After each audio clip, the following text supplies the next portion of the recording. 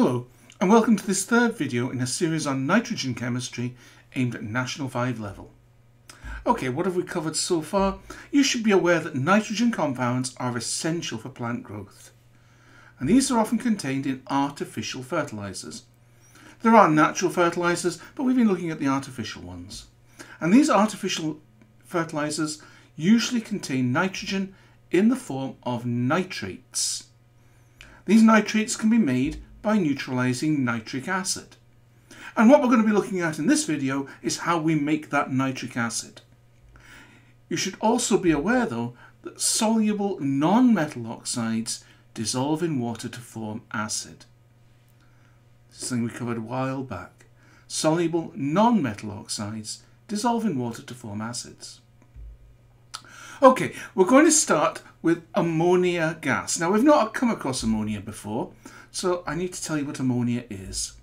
Ammonia is nitrogen hydride, a nitrogen atom with 3 hydrogens attached, NH3. That's ammonia. An interesting thing about ammonia is that it's an alkaline gas. Let me explain how that works. Let's bring in a water molecule.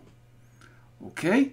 So you've got a water molecule, you've got an ammonia molecule. Now what can happen here is that one of those hydrogens from the water can transfer to the nitrogen, like that. And that produces a thing called an ammonium ion in the lower left and a hydroxide ion in the upper right, that OH minus. Now you may remember, of course, any solution with OH minus in, any soluble hydroxide is an alkali. So as soon as you've got OH minus in a solution, you've got an alkali. This then is the process. Ammonia gas reacts with water to produce ammonium hydroxide. Now notice that double-headed arrow, it means this reaction works both ways. We will want that again in a later video. For the moment though, notice ammonia is an alkaline gas. It dissolves in water to form an alkali. Now we can use this as a test for ammonia.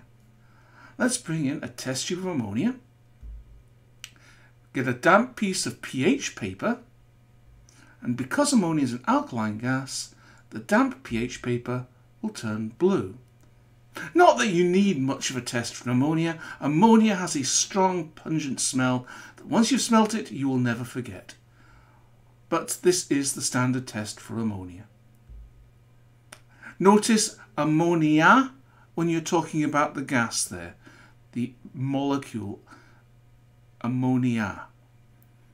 Compare that with ammonium in ammonium hydroxide. Ammonium is a positive ion. You never see ammonium by itself. Only ammonium chloride, ammonium hydroxide, ammonium nitrate, always as part of a compound. Okay, so let's move on to the Ostwald process. And at its heart, this involves reacting ammonia with oxygen. Okay, so let's get a reaction vessel in here like that. Now the key thing here is ammonia and oxygen don't easily react together. You've got to get them really hot. And you need a catalyst. In this case, platinum gauze. So that's a gauze made of platinum. And you get that really hot. Okay? And you bring in your ammonia and oxygen. Now, once this reaction happens, the reaction itself is highly exothermic. It will release a lot of heat. And when it does, it produces water and nitrogen monoxide. Now, notice this reaction is highly exothermic. It releases a lot of heat. Once you've got this reaction going, you don't have to keep heating it up.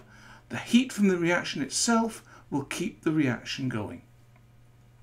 Okay, we're going to take that nitrogen monoxide now and send it off to a second reaction.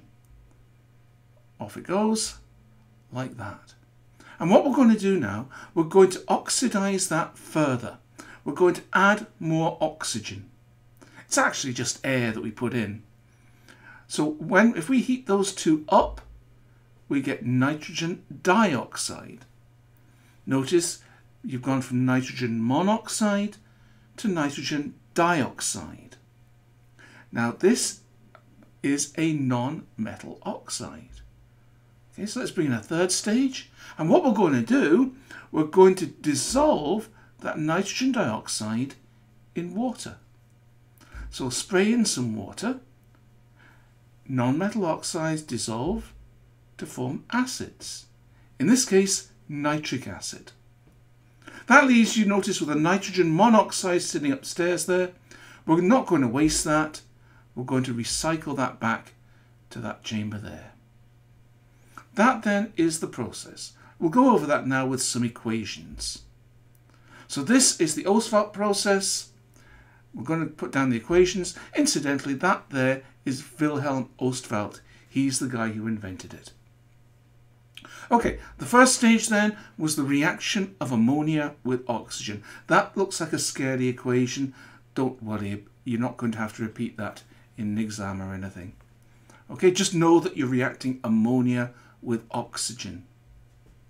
Now this is done with a platinum catalyst, and it's a highly exothermic reaction. Yes, you have to heat it up to get it started, but once it's going, the heat from the reaction will keep it going. Okay, so you've produced nitrogen monoxide in that reaction. That then gets reacted with oxygen to form nitrogen dioxide. Notice I haven't put any state symbols in here. All these things are gases up to now.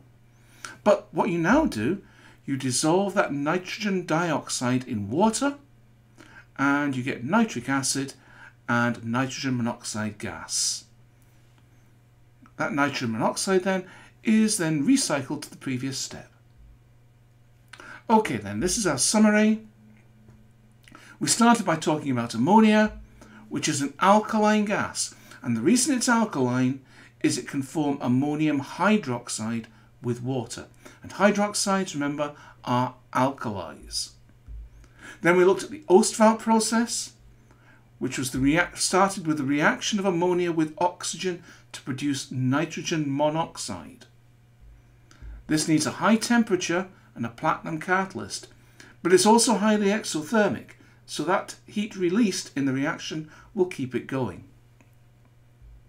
You then react that nitrogen monoxide with oxygen to produce nitrogen dioxide. You then add that to water to produce the nitric acid you want and nitrogen monoxide, which is then recycled. Okay, that's all for now. Thanks for watching. Bye just now.